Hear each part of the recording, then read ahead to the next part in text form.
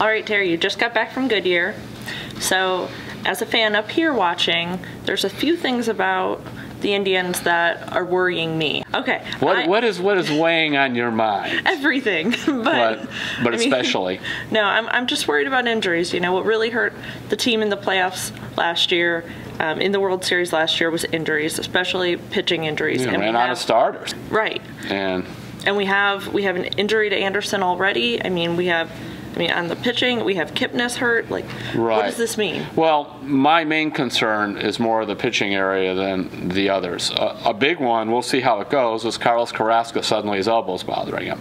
Now, he threw 3 good innings the other day, I think it was Friday, and proclaimed himself feeling well, but let's see how that is.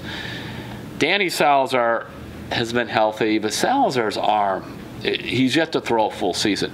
In fact, there's been only one guy who pitched 7 innings so far. It was Kluber.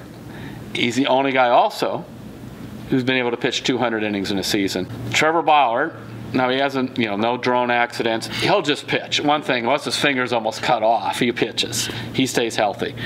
But especially Salazar and Carrasco, and then a third guy, Josh Tomlin, is a bit of a concern for me just because he wears down.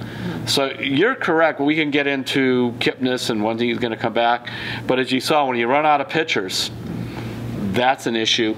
And I know they were hoping for Mike Clevenger to look a little better than he did in spring training. He was wild. He's a guy that could come and help the rotation. You correctly mentioned Anderson. At the start of spring training, they were upbeat about him. He had arm surgery.